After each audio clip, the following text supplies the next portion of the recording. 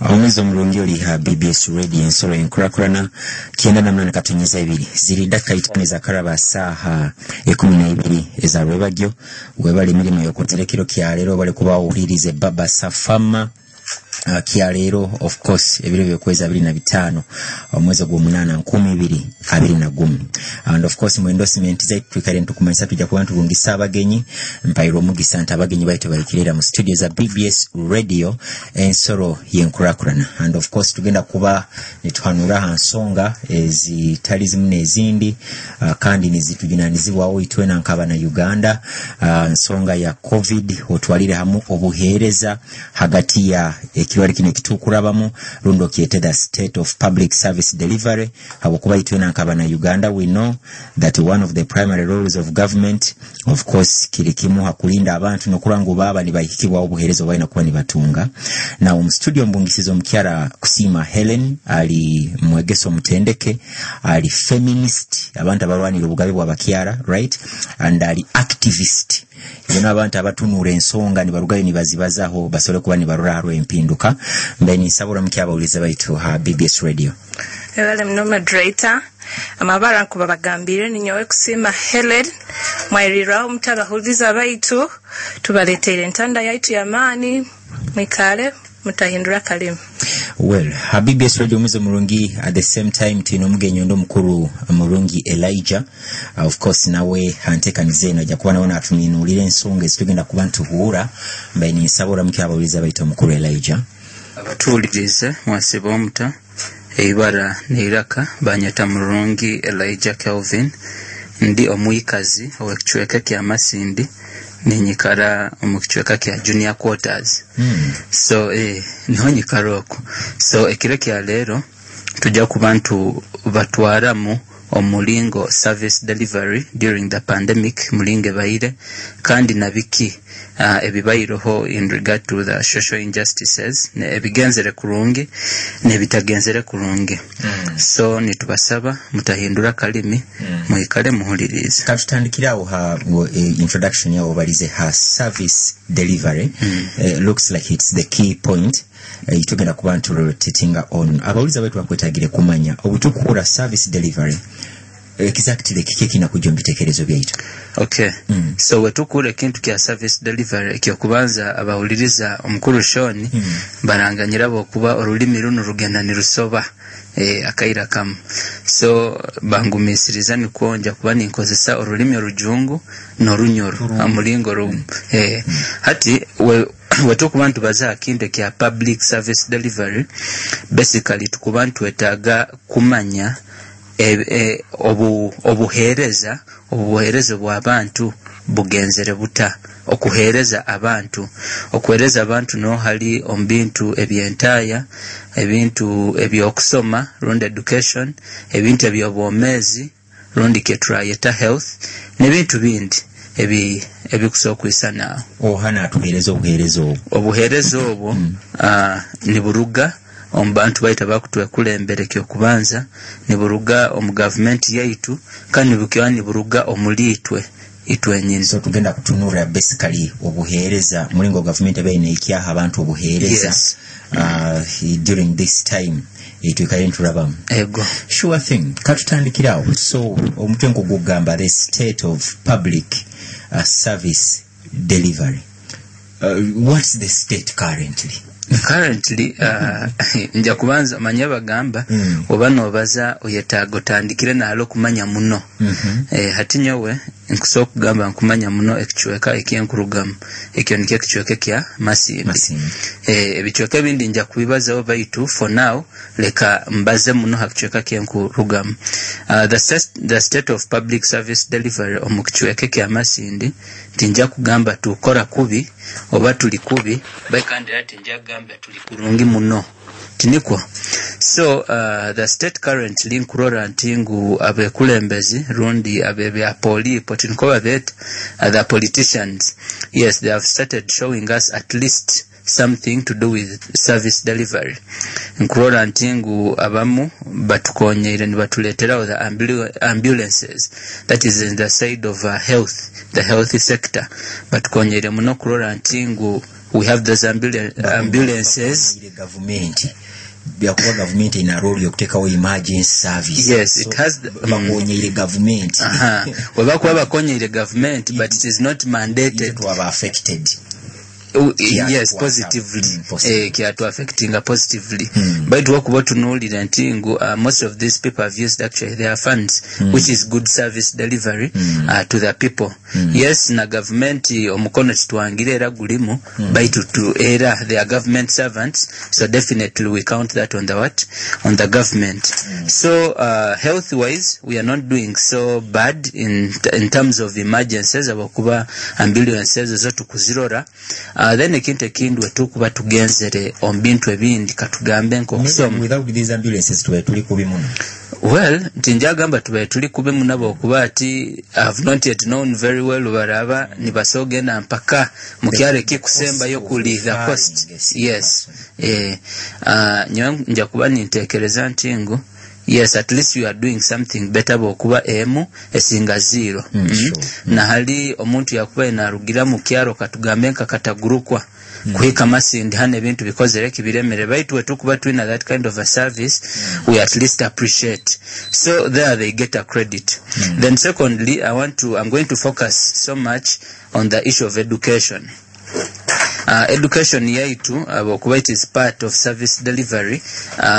Yes, empereza ya radio eroho, but we need to rethink again. We need to have a comprehensive equitable solution ekorantingu ekwengaginga bulilana abokuba okuba nohura abandi bintu bino abantu bakubimanya kuliga ebyokusoma ngokusoma kwa radio kulo tikuligamba ngu tibakwenda kubimanya baitu they do not have the means to see that they also engage in those studies. Yes, they do not have those radios. So Mukuru Shoni, I just want to highlight that brief by to Omaiso Jakumantu Ayongerayo. Yes. So basically that's part of your brief. Yeah. Okay, on the issue of education kale njakuba ningaruka omukulu eraje jakuba natuongereza on that like nkwakagambire at the same point kantangira omukyala kusima Helen ali feminist pozini wakola ata feminist niwo omuntu arwana kurora nti taliho nyaukana hali abasaija n'abakazi niwo omuntu aliho kurora nti ngekyo omukazi akukora n'omusaija kusobora koraki kukikora satali gamba ngu kinu kya bakazi bonka oba kinu kya basajja bonka. So feminist nikyo omukazi akusobola kufoka komando mu mahe akusobola kuba pilot obviously kaira buli tukakula tumanyire ngu doctor aba inakuba musajja nansa inakuba mukazi baitu hati bintu bikahinduka bakuja feminist kurora nti bakurora bakaija barora nti bakurwana kandi nati tukyarwana kurora nti talohoki nyaukaniza mu bintu nkebyo okusanga omukazi na wakutembe emiti y'amasanyarazi akukora kyo omusaija buli omusaija kyakora bakiyete kigi kiyetaxi ne boda bino bakuzivuga basanga ni bavuga gureda katamara ziri mengudu tokurora baitu buli wasanga gabakazi balemerwe bataina kasente ngu egyo mirimo y'abasaija. So that's what you fight for. Well, interesting. Looking at issue itukubazaho in your intro to Gambirege, you'll be looking at the social injustices. So what are some of these social injustices you want to elaborate about? Social injustices ezo ziri nyingi. Kwanza kwa biona tubanze trolo social injustices nicho kiki. Social injustices nibo obutainganiza obugenzere nibubaho mu bantu bwembera ya buli kiri mu mbera ya buli kiro. Kila mno hati nkaitwa mtego wetu gwa kyalero kugamba bwa injustices ezo zibaireho mu bwire bwaki buno bwa kirwaire kya covid. Zo zugenzere nizibaire nyingi muno ziri nyingi kandi sikiyagenda omaiso kyokale zikiraho ngenzi zazo.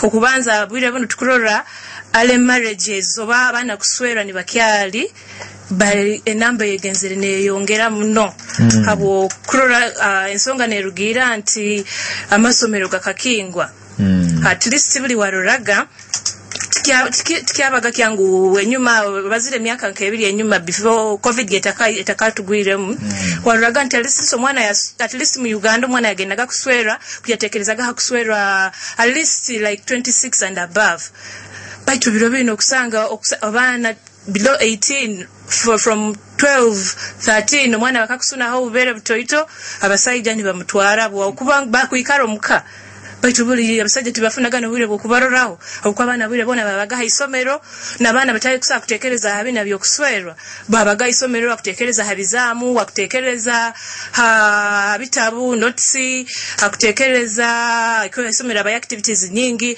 hakutekereza bwire bali free bazaine mipira bakozere bata baitu tibire bunu byona byo tibiroho abwa covid lockdown mipira bakagikinga busahoki bana kuikara muka so okusanga kintu solution ero wekintu kiro kiona kionka kiri kugenda koraki kuswerwa kandi kuswerwa ko bundi nikurugira hali bundi habwe abazaire tibakwesobora tibakyayesobora oba kuba aido muno batayine kibakora na bintu ebingo babazaire kubandi benda munesente nibahambiriza abana agenda koraki kuswerwa nibakyali hati mu kuswerwa muhonyini hakuruga nsonga endi area teenage pregnancies okusanga obwana buto batwairenda na wewe nyina kyali mwana chonkana wakoraki akuzara umwana mtaiwe no habuza abo ohara yamba mtaiwe no kane byana nibiretwa hoki abo kuba tibali mu masomero no kirano sanga ikinde songa social injustice eziro home mu covid unwanted what pregnancies and ezbategondeize unwanted pregnancies zino njazi time za mulingo mboine mu bankozere mu research nzitaminga mirundi ebiri unwanted pregnancies zino zirugire eziri mu bana bato habwa kuswerwa ni bakyalo obviously bukaswerwa kirigaruka ho kubaki kuzara kufunenda kuzara then aloho unwanted pregnancies zinde zizire ezizire mu bakyala abakuru atikino kikaletwaho lockdown owasangaga abakyala tibalina ndibata bakasiba nyuma aho basibire kimwe ndibata wasanga bakyala tibalina ndibata kuika health centers kufunaki contraceptives ezikubatangira koraki kufuna enda ezbatayendeize so atokusanga abire bunu baina bana babatakusa kurolera tibalina sente so ekekiona intolerant kiriki kizwe kireserwe COVID-19 then tukirantura aloho child labor bire buno abana tukatumanyire nti abantu bakuru nibo baina koraki kukora ni barolera makabaita tokusanga abazaire bakusindika abana bagende kulibase nyanya kulibasa amandazi kujubo mbikaijo nibakyali bana bato oko niho bakwegeraki emize etali nongi niho kusanga abaisikikana kaisikika toka sunira mabere kakulibase amandazi bikara hikoko bara hikoko kusubuza bulikiro akulibasa bulikiro mbasaija bulikiro bakumurora so to kumanye bikugarukiraho obviously tibikuba birungi but before covid wasangaga abana ntibalinka bali mu masomero ebyo byona tibiri ebyo byona bizibu bitayiziroho then ikindi okusanga bwire bunu haliziroho prostitution naye rugire mu ko abwa kurant abana tibali haisomero abwa naye kanyire muno abwa covid-19 kuba abana tibaina kiyokulya kina muno nabayisiki okusanga bahaireyo emibiri yabo in exchange habwe bintu babaha kasente babahe kyokulya so no sanga haireyo ki omubiri gwe ekitali kirungi then okurora tukora injustice ndiye bayiroho obutainganiza obubayiroho domestic violence domestic violence niho obutainganiza obuba mu maka omusaija n'omukazi ni barwana abo bwebintu ebizibe bitali na obwaba causes ezibitali zimu hati kila mno mu covid-19 kireserwe domestic violence zino zile high number genzero high guru abo kuba abantu tibakora abazaire tibakukora tibaina sente enakwe kanyire so kusanga kungana obviously bo sente zibazitaroho embera tebanungiso omwana bamusajja wabina abana bakusaba dadu wabo bamuzaire wabo nkakin omunyo akubagamba gona mugumazirone mukozesaki katurundi kiti guchombire then yakusabe sabuni ngo sabuni yona mugimazirone mugikozesaki omukazi akumusaba kino tono sanga okurwana kutakuwo makaha bwaki abwembere gyo ebaire elesere covid-19 akwa abantu tibakukora enaku eri yamani then domestic violence zo muhonyina kyo na rugame point yendi amakandi gachwekere amakama ingi gachwekere bwire buno habwo abwembere ya covid enaku kusanga omusajja mukazi takusagumisiriza oba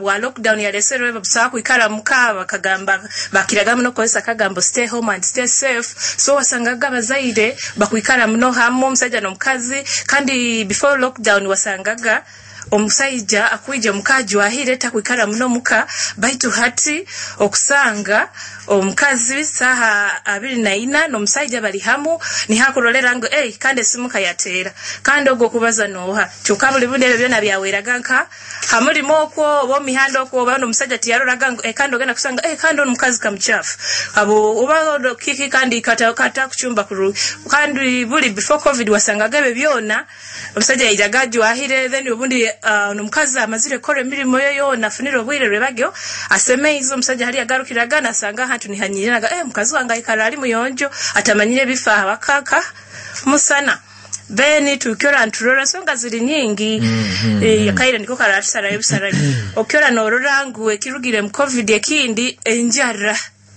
enjara neletwa butakora kufuna sente zogura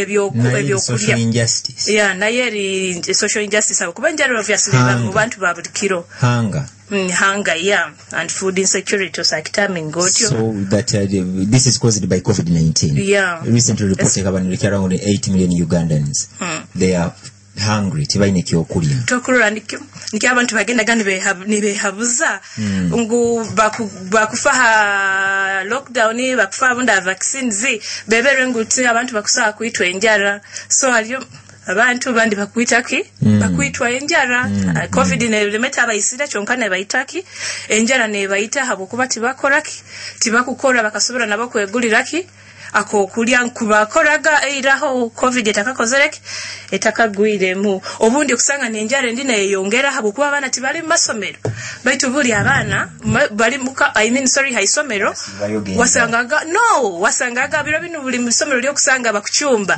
bako encourage anyonde musomesa nkugambira ko bimanya hawo kuba nyowe ndora okurora haisomero okurora abantu baba batahire mu ruhumura bata nibazoka kurungi baitu kubagaruka bagaruka no koraki naino nirira no gamba bambi asoko atlero bwire munatibambi okutekeza bali bata meaning guys aisomera bali sure breakfast eriyo asasuire feast asasuire mu bwire lunch ejakubayo na supper ejakubayo so atokusanga bire buno ebyo byona tibikozereki tibiriyo then ino tusanga mu social injustice eri moral decay abana engeso zisikaire habo kuba tuboine maisa tuboine ruguru tuboineho aliyo child labor bana bakulibata baketeraniza nabana abandi babaketera hali bakulibata roko ni batunda okusanga bakwegera yengeso mbi ngiraga bakuba ni bapakasa sente because child labor we thought niko kugenda omusiro mwana mukamukozesa obuhinya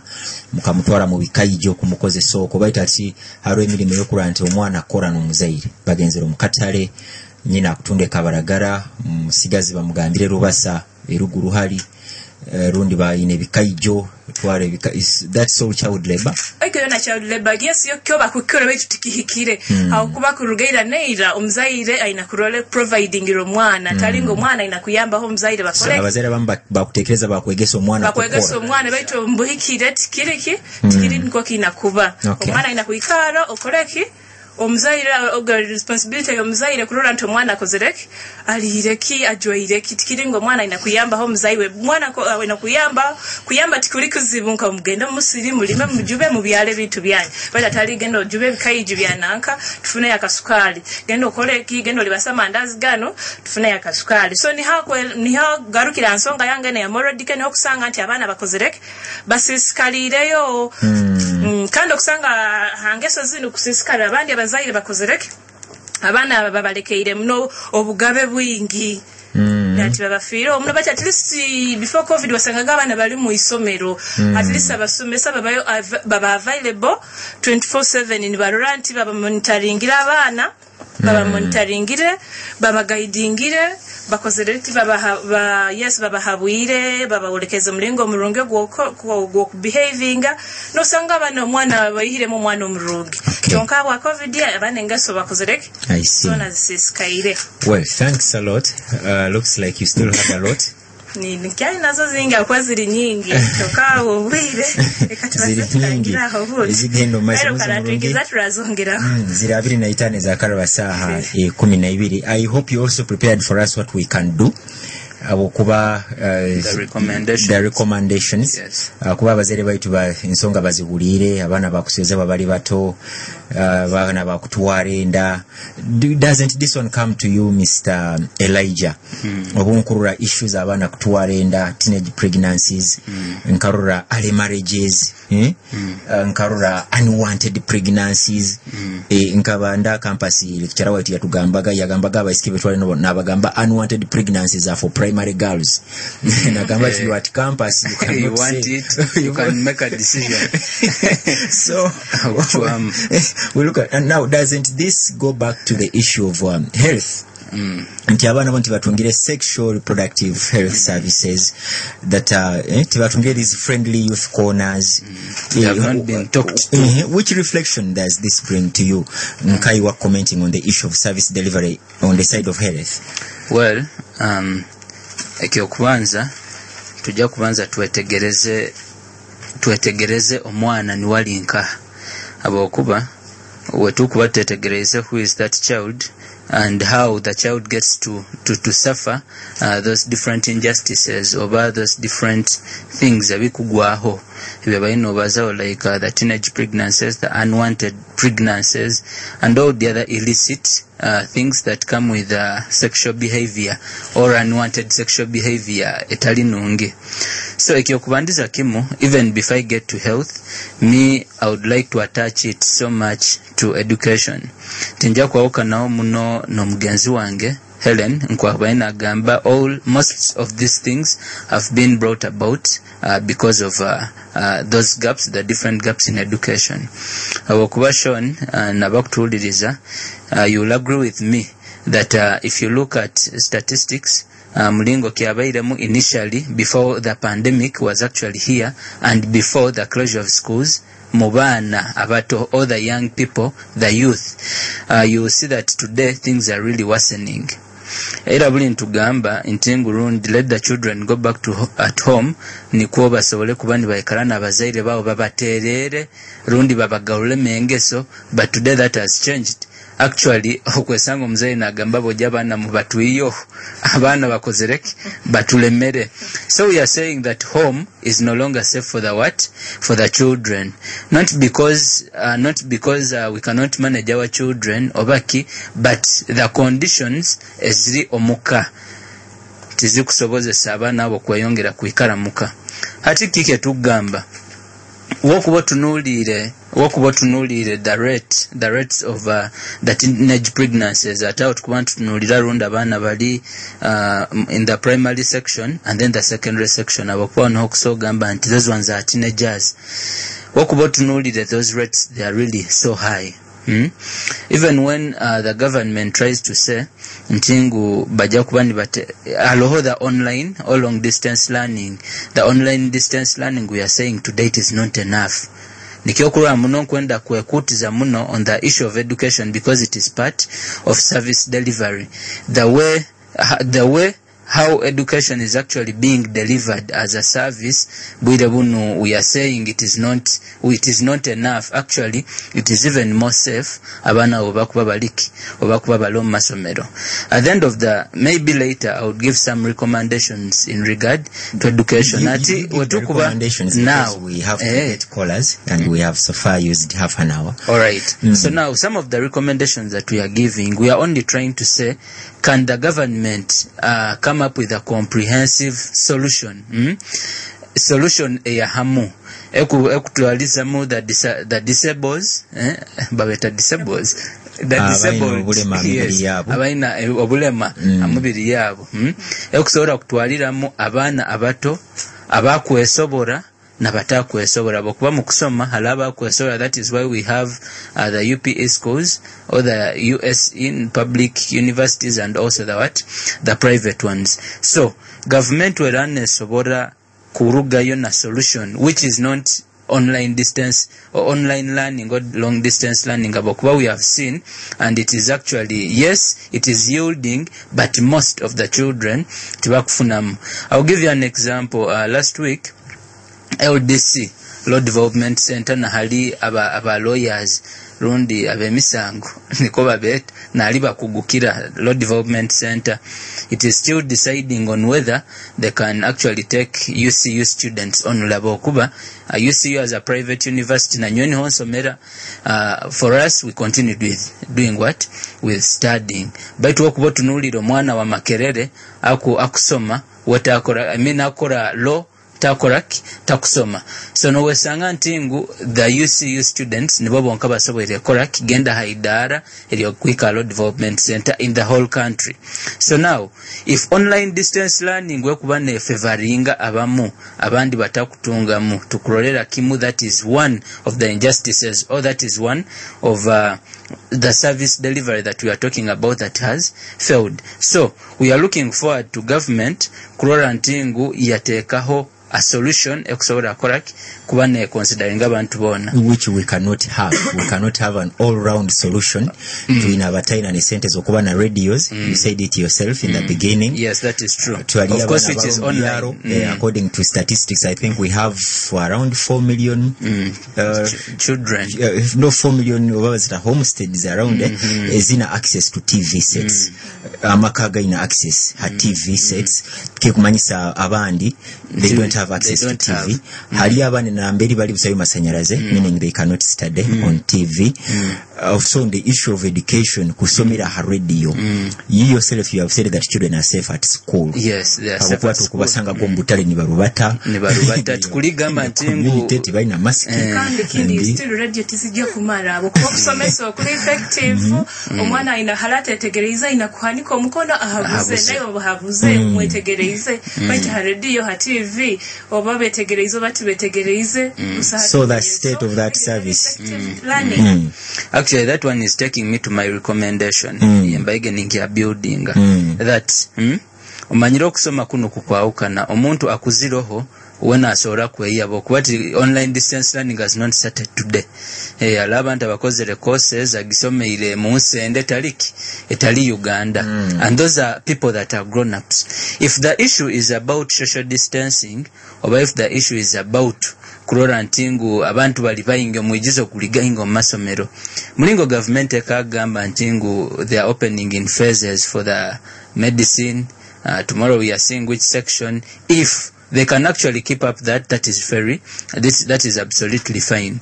And then to Kurora, actually we have, yesterday I was watching and they were saying that I think we received about 1.7 trillion. I stand to be corrected. The how they call it, that fund that came in Kurora Ntingu bayamba Kurora Ntingu governments or countries that have been affected baba hone kibaku ekoleraho omukasenta ako.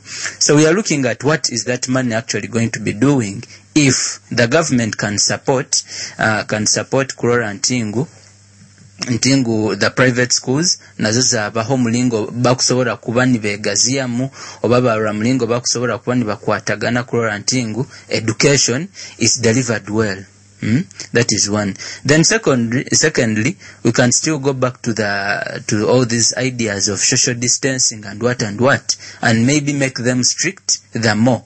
We saw that was actually working. Yes, as much as the government came out and says that abana bakusinga barwaliro masomero baitu tusobora kurora ntingu, maybe we try to see that we strengthen those measures kurora ntingu abana bakoraki baikaro masomero. So those are some of the recommendations. Then nkwenda garuka on the issue of health.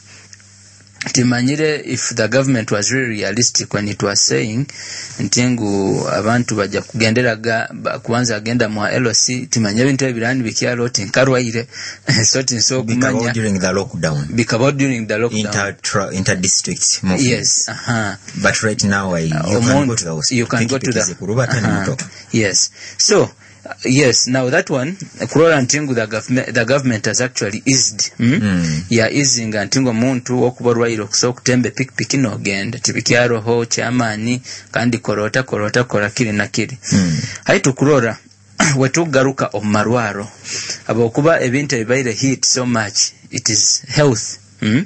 Health ikiokubandiza kimu, the people that actually delivering the service of health, they are not well off. Kwesanga omuntu wenyina na kujanjaba na wakuchura nkaki nkomurwaire in terms of money, in terms of money, because atilero murwaire wenka doctor wenka akubana atina kwata haki amurwaire. Why? Because of protective equipment. Yes, of course, because they think maybe aja kumutulira obulwaire ekyo kimu. Then second, maybe tomanya na laika ile na rubatira. So even those fears are there, and you find that atuwa kubanoga netugendo marwaro gaitu ganu, you find even the gears are not there. So nowesanga the issue of health ne alaminga muno yet tukwetaga obomezo bokandi nabakutujanja na tukoraki tukubetaga. So if government can actually look at how it can provide mulinge kusobora kubana improving those people. Yes, abokuba to personal protective gears. Yes, that's it. I think the government is looking into that. There was even a donation from England. This time transport NMS. That is the problem. Most of these things are not practical. I mean, to nikyokurora nkaitwe activists. Activists as trugan to gamba ekintu kinu leka tukibazo. Ekintu kinu kikozereki kitujua hize in our communities. Have you in your research maybe found out that presence ya COVID na focus ekitu kuteka COVID ngurundi affectingire obuherezo marwaro handwaire zindi tugeze nka matano was it a matano mortality something matano services antenatal and all of that, access to ARVs or marwaro for people who are living with HIV. Have you in your research found out that maybe the recent ban on transport has affected those people, and how were the challenges mitigated, or if actually the third wave comes in, how best can the government prepare? Yes, that one of course we cannot close an eye on it. Ntingu ebintu ebyo bigenze nibiwa mamani because the government seems to have more efforts put on what COVID. On COVID-19. But ketugamba nikyo kiraha. Omanyide the challenge we have in our country abokubati okutunulira this country is one of the countries that have the youngest population. The youngest population, which is the youth. Omusigazi ogwo most of the times when you look at how do we get these patients, auja kuesanga abantu abakusinga obulwaire era ojja kusanga nibo basigaza hati wokubohondeire arwaire ki oba kike kozereki ekimurwaize keke muikize muirwaro ojja kuesanga the causes are actually some things that we can solve from the background. Oba tugeze okyetegereza ntingu if they solve the root cause analysis of why they're in hospitals oja kwesanga even when we have better, so when we are focusing on maybe even the bigger things that are not just maybe that are not of course COVID is big, that are not maybe abalabitabu rundi maybe abakuzara rundi maybe abagenzere because of the abagenzere abita because of because of the violence. Abakubaja kwesanga someone is frustrated back at home. Why? They do not have a job. And secondly, when bobaga bagamba homuka nibetera wakubetera bakuwera kitabu okwika kitabu busawo kitabu abwaki COVID-19 abarwaide babimaziro aba COVID. So some things need to be solved in the background, but nibe empowering more of the youth. Nibaroranting at least abasigazi baina ekchweka kebakuzana homuno, because we cannot avoid that. How do we empowering more of the youth? What do you mean? Well, yes, when I talk about empowering the youth, it gets back to being to muno every hands on. Yes. Do you want me to submit more on that? So kumaliza kintu kya health, because of our time. Kana nabakutuhuliriza at least they should be submitting something. Watu kumaliza on the issue of the health, we are trying to say that at least government yege kuba na plans abakuba ijoera onkani impura again they want to get money from what, borrowing money from where, but yet COVID has been here. Most of the countries have planned. And according to scientists, we are going to have to learn to live with it. Yes, that is the new normal actually. But we are saying let it be planned before. Atali kutandika kandi kuika kaire kusaba abana Uganda, esente abana Uganda abanaku. So if the government can measure in the majors than measuring in the minors. Okuwesanga buntu ebintu ebyakuba nibigenda mu sente babinagirize bagarukire mu biki ebintu. Thanks a lot, Mukuru Elijah, on that one. Government measuring on the measures. Omuzo mulungi that Mukuru mulungi atusobolero ha state ya public service delivery umarwaro. Of course, in his earlier comments agambirege abakurasi batweriza ambulances. Does Elijah, just a second, how do you feel when our MPs are donating ambulances? Doesn't this bring a reflection on the main hospital in terms of service, that we are now looking at referring to a better health facility somewhere? Yet actually one would think that we actually have to concentrate on how best our own hospital can be equipped. Where is the services? Okay. Now that one omanyeba gamba maybe omuntu ogenda kubaza kintu okikozerek okimanyiro omuno at least. Me, I'm thinking that the people that actually bought those ambulances boba in the biggest plan, or they know why. Abokubaso kwesanga omuntu nakugamba nyengi guzire niko muntu ali mu constituency yange ayanguhira kwika Masindi hospital. Then someone else will tell you they want to refer maybe to Kampala or maybe to what. I don't manya ebintu bimu nyowe Mr. Sean Kyenkuso kugamba kiri nti even a journey of 1,000 steps starts with one. Well, starts with one. So what we are saying, if we cannot have that big hospital here or the referral hospital, let us at least have the mini hospital. Yes. And then we also have these other services. Sure. Thanks a lot, Elijah. Due to the interest of time, mulungija kutotera nizo hazire 328 I want to give like 3 minutes to Mkiara Helen. What are some of the recommendations you can give her, the social injustices you listed earlier? Sean, nyawa recommendation zange in fact ejakuba majali mkante jakwa ukana homuno ya Elijah habukuba mukura obonkuba nindora mu injustices zile zinkugambire zona zikwetorolera haliki education byona marriages sobulibona bukuruga abana bali out of what of school. So my recommendation would be government should think ya kutekereze hali kukingura masomero soon. The president said we can only open to vaccinating almost all teenagers. Then I was also coming to that.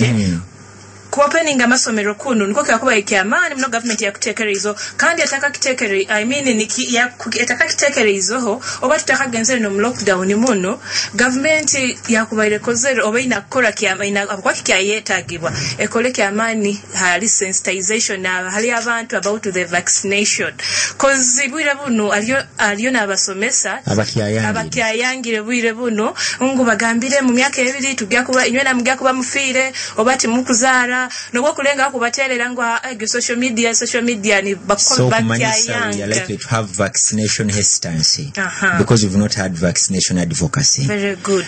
Bantu baingi so government recommendations zange in fact zingira nizeza ibiri majale abana bagaruke haisomero then the government ekole more sensitization yegese muna abantu hari vaccination egorolenti begere nguba kakasize nti baratugema baratuteraka kinzako tugya kubaki tusaho kizibu. Thanks a lot Helen. Omuzo mulungi hazire 3 mkaga mwenda program ekwikibwaho Action Aid na global platform ne baba kutera mu sente program eno kuba ne kuikaho.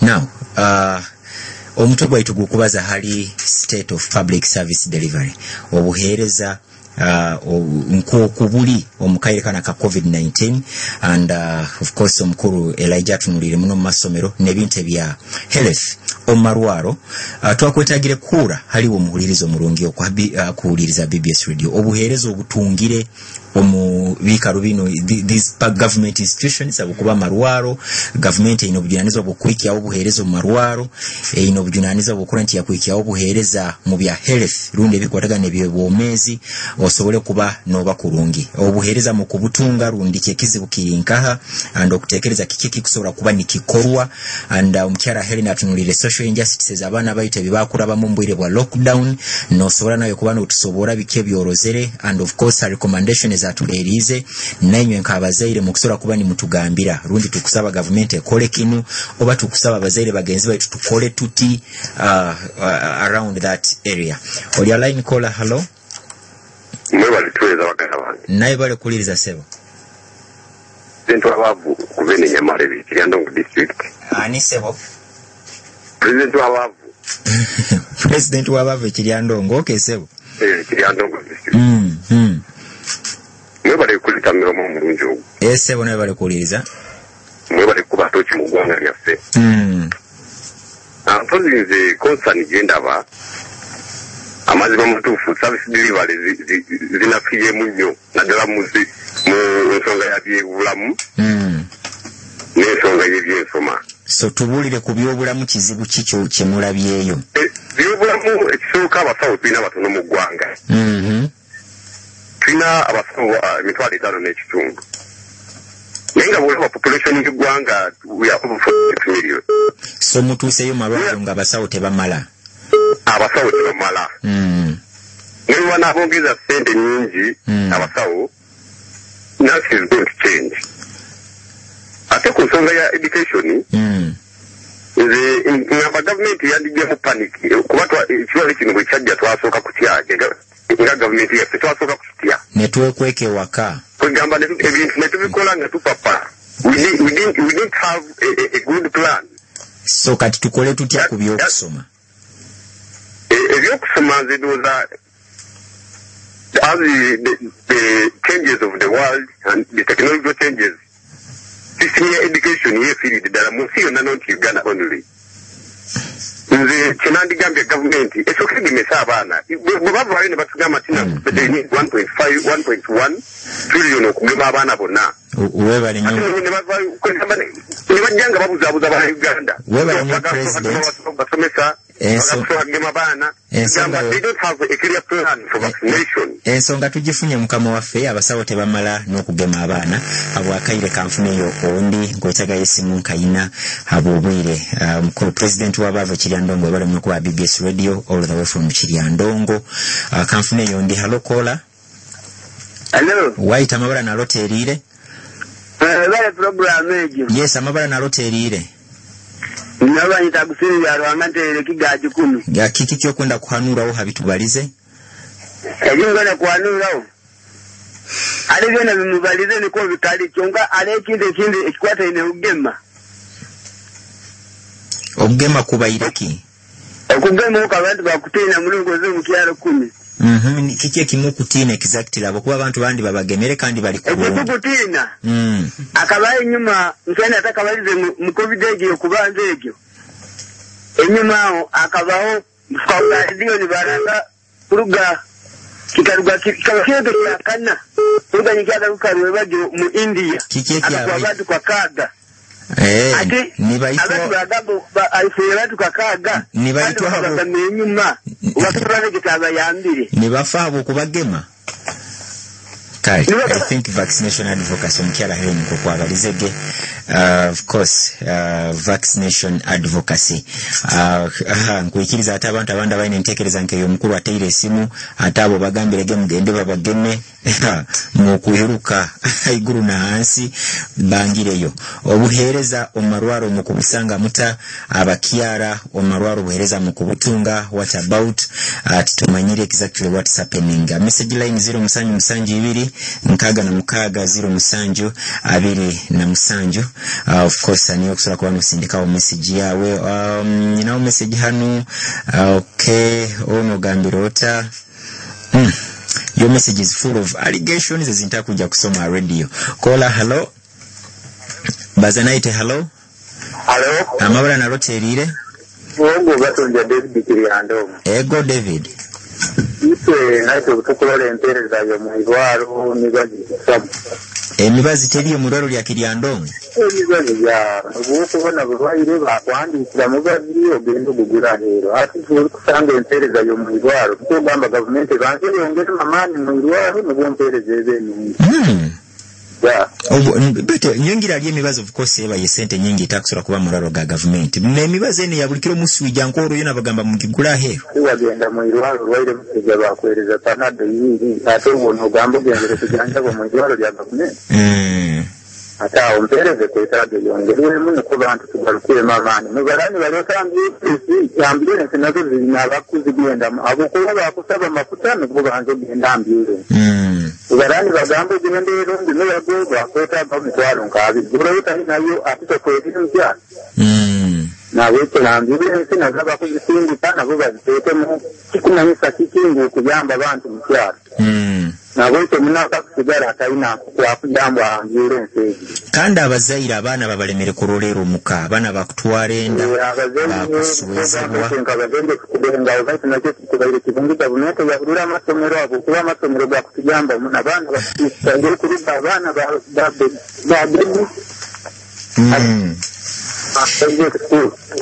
kai na bakisangire kitugamba bakubenga ndo bakisangire bana bakisangire kuruga school pakagendera timaji yego abo byo na government inakubitunura webale muno nkuru David Kiriandongo abana harompereze message ogambire tubalize na abana tiba kuhuliriza masomero gakingurwe. I find this really shocking that abazaire obujunanizi babukurolera abana banyu mukulani busobora kukorwa at school.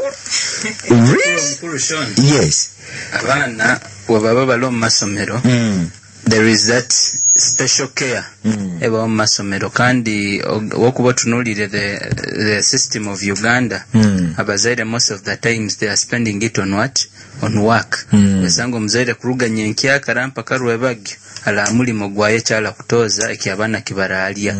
So hati nali obwire bwokubaza n'omwana kuterera koraki obwire bwokwesanga butakozereki butalo baito mwana wakubala isomero okumanya ntinga begesa baliyo bajja kumukwatamu webakubarunda kozereki aina kyakozereki kitalima magezi nibakoraki nibafuna ngeri sanga umzaira kuleka haniro mwana kubana akiatura no mwana nali bachamu nataingo mzaira iruka 12 la ikuinuka nagaruka bigarukaho atibikuva birungi ale marriages omuzo munje simu yange kyakingwirwe 03282888 mwenda. Of course the state of service delivery tukwetagire kura from you the people in the community obuhereza bukubayika urundiki Rukeya Rono ndompereze message hansonga ya police message yawe ijire some allegations. I think I will have to discuss this with the CLO asobole kurankwa kusobora kukuyamba ntakabere kuba ninsoma these allegations about a leader you are kuba I really don't know and this I'm regulated by UCC also allegation ya man. Caller, hello. Wait. Hello. Yes please. Okay. Yes please. Yeah, sirotam kamara. Kurungia mabula na lote ilile sewo. Kubaza na Sofia kono Karongo. Bambi simira program yawe gekande mnoera mbaye ningihondera. Kabango ko bangambire inywe aho mutawuni muijuzo gwonka. Busawero tuli Karongo nyine bi SOPs tukuzondera mpora. Airo muno nyondoze laxiste irimo security mfuniro buhereza. Security ya mani muno mu keka. Basuma kiki. Basuma bakwije kiloni gaiba gembuzi za abantu ni batera abantu na abuza bakuruba tagasazinga. Polisi mukagimanyisa. Tubamanyisa ubundi batandikana kwabuza leta za mafuta tumaze tuije mu ground kole kibintu nkezi. Niba polisi ne basaba mubahereze sente za mafuta nibo bayija ground. Mali. Ego. Okay. Kale bambo nsimire mu program yawe. Ensonga ya Marwaro buhereza bwa Marwaro, how has it been side zo ku Karongo?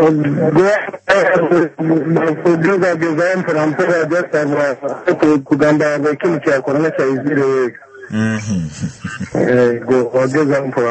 Okay, simu ngenda kuikanja abawiza abanda bali halaini hawe kakaire kuba katitwaire speed ngenda kuba nimpereza abakura bali mu studio blo mu dakika 2 kuba of course natwereza their closing remarks her state of public service delivery mu ihangale to Uganda. I don't know mukuru Elijah, do you feel that our leaders have been accountable mu bwire bunu over COVID-19 really? Well, on the issue of accountability, actually, by getting that kiterera omuno rundi kibaza omuno, because there are some issues that could be pressing more than others. Yes, as I told you, I'm not focusing on health and education. Abokuwa muntu wokuba ali mu omezi, obomezi nabo bikuba bitagasa kandi omuntu wokuba otunulire the main issue, the main cause, otatunulia the main cause of these things that are happening today. Habana baitu, habasigazi, abantu bona. So, the issue, wokuwa no gamba the state, did you say accountability?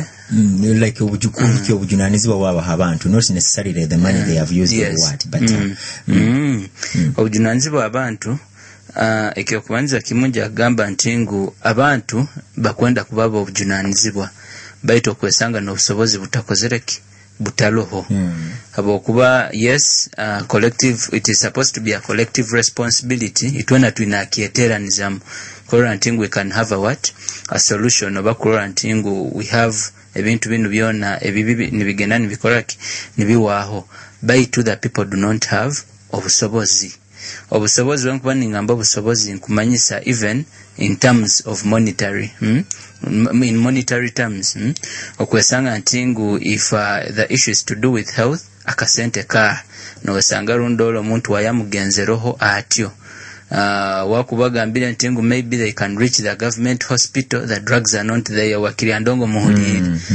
emibazi ya hayo wekuberiyo so kwesanga otakusona okora kino gitunga. What can the people do to demand for these services? Well, the issue of demand, first of all, to me I think you know manyeke ndukino kirikizi roranka bakukunirwa atuyambire yes to play to me I think abantu ati nikakaire barugeyo abokuba if we do not talk about these injustices, if we do not take action, the fact is there is no way we are going to do what they are going to be helped. We take action kisano muntu obano yendo buyame when you don't show up that you need help, no one cares.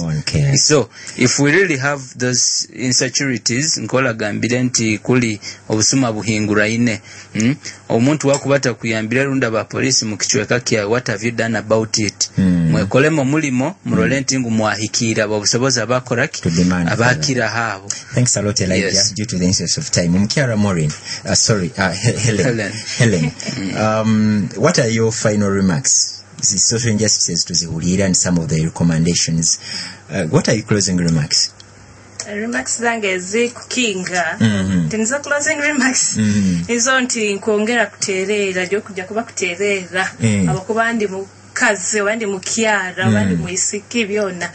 So nkura ni sasa muno mukubandi ndora abaisiki ni batwara social injustices nabo kuba vyasete abamu tibaina hope ngbaragarukayo mu masomero kila mnonka abaswera abo bakuranka abakuzire so kana akaire niko nyina kutwara tsoro mwanya guningamba abaisiki abali aheroko mwongere kwerinda buno bulinko bulemu aba ati first lockdown yeri ekaba ka first world war abandi basurvivinga barabamu bagaruka isomero abandi barugama abo nibo bafiro bo tutwara nibo bafereire mubule mti basobora garuka so tuli mu bwakabiri so kusaba bwire buno murwane se murone tinamo busingwire mwerinde muleke kwenagiriza mukorabi abazali bakubagamba muikale mukamsome bitabo byanyu niko ali amasomero garakingulirwa muba nimusobora garuka haisomero mubegere nanye muri kinyumi yaho mubegere mu kinyumi yaho tukakosobora tukasingura kandi kindi nikongera kongera kuterera abantu ungu vaccination itere imbinyondi omuhala abamazire yo dozi zabo ziki ibiri dozi yo kubanza karaba busaki nyabaire ya kabiri nayo nyagenda busaki nyabaire. So nkuba encouraging na inyo chance beraija dhoni bagamba vaccines zikumara chance beraija musobole kugenda babageme niko especially abasomesa kuba nibo bagamba nibo baina kuba frontline yokugemwa nibo amasomero gakoleki gakingule so no trantu rwana amasomero gakingire abasomesa batasensitizingire batatererwa kugemwa amasomero tigajja koraki gajja kingura so byona bigendera aho kandi ni byona kumaliza kibo bya kino pecha said akaire katwoire so kamalire wangu ni nsima Action Aid na global platform kutwa akaire kano twasobora kubaza hamuna abaminyoto baitu kugambira imini kubaza tubaliriza halabo kubaza kugambira abaminyoto baitu nabantu abandi bona ni malira nintumira mulingo mbagambire gende musomesa nintumira staff na begi bona bamasindikitara Christian High School kandi nimbasaba mwongere kwerinda mwongere kondera SOPs niko tube omezi webale muno abuza abalongi program yati ni kwebayire etyo abagenyi baitu mu studio mwebale muno and of course ngokubagambire you have a role to demand for the best service delivery Action Aid to Gisima na global platform awakagisa kanu kurante obutumwa buno bwaika abantu mwebale kuba BBS Radio Ensoro Enkurakurana waika abantu mwebale kuba BBS Radio Ensoro Enkurakurana waika abantu mwebale kuba BBS Radio Ensoro Enkurakurana waika abantu mwebale kuba BBS Radio Ensoro Enkurakurana waika abantu mwebale kuba BBS Radio Ensoro Enkurakurana waika abantu mwebale kuba BBS Radio Ensoro Enkurakurana waika abantu